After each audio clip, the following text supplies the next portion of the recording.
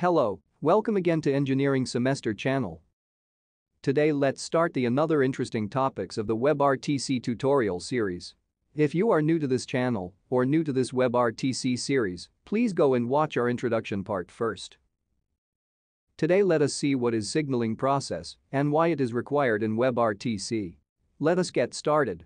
In the last video we already discussed we will use signaling server in WebRTC. Do you remember? Anyway, let us see what is signaling process first. Signaling is the process of setting up, controlling, and terminating a communication session between the clients. Signaling is necessary to communicate between endpoint users in P2P communication. Generally, to communicate between two endpoint, major three process needs to be happen.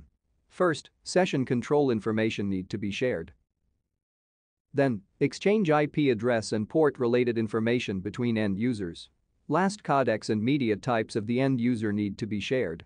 Now let us look why these components are required in the communication. Session control information will determine when needs to be connected, closed and send information between end users. IP and port related information are required to identify the end user and where he or she located. Codec and media type exchange is required to set up the particular resolution and media configuration between end users. Now for time being we can see these datas are metadata. Then how this metadata are shared in between end users. Here comes Session Description Protocol, SDP, protocol. SDP will be used for the exchange of metadata. We already know that WebRTC is a web browser-based technology. So there should be a server required to exchange the user data initially to set up WebRTC connection. This server is called a signaling server, and the process of sharing metadata is called signaling. After the signaling process, all the media and data will be exchanged via RTC peer connection of WebRTC. Okay. Now we understood what is signaling. Next let us look how signaling will help WebRTC. Signaling servers doesn't help for WebRTC process. They just assist for passing the messages or metadata between the users. We can write server with the help of server technologies like WebSocket, Socket.io, SIP, etc.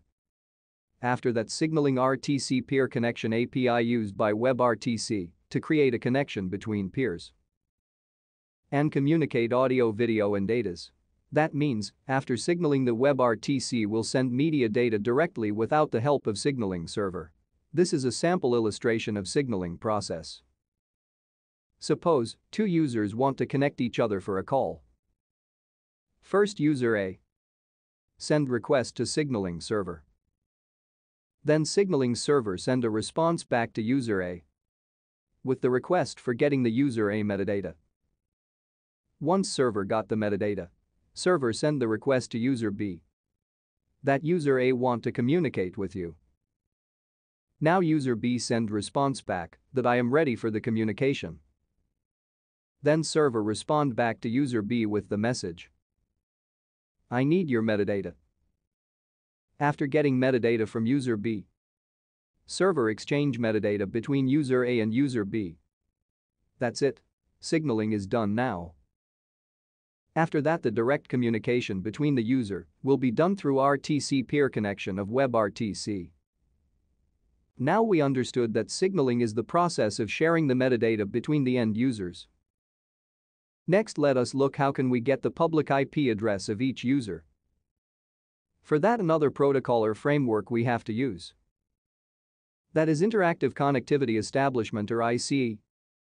ICE technique helps to communicate two nodes directly in the internet. In network, address translators and firewall make difficult for end users to communicate with each other. Then how connection possible? Here comes another interesting frameworks. Session traversal utilities for NAT and traversal using relays around NAT's protocols to resolve this issue. So basically ICE is the technique which uses stun and turn protocols to establish a connection. Next, we have to understand what is stun and turn. If an end user is under a NAT which has a local IP address, then it is very difficult to reach the end user from outside the local network. If this has happened, the end user can request its public IP address from a stun server. Now this public IP address can reachable by other end user. Then establishment of the connection is possible.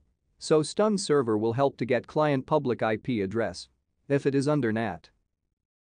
But this always will not work if the user is under symmetric NAT. So what will be next to get public IP address? Here we are using turn server. Turn server can be used to get public IP address to establish a connection to the end user if it is under symmetric NAT.